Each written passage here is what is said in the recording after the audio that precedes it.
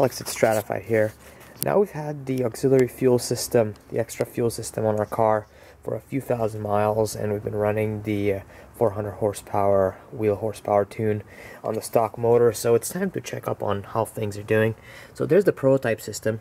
You can see the fuel feed line there to the injectors. The production units are cleaner than that with the line running in the back, but absolutely no leaks, no problems at all. Here's where we're tapping into the OEM feed line to the HPFP. No issues there at all, no cutting or anything needed.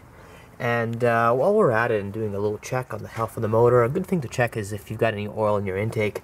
Oil in your intake is usually a sign of blow-by, and as you know, these motors like to break ringlands. So we pulled the intake off. There's the top of the GTX turbo, just to see if there's any traces of oil in it.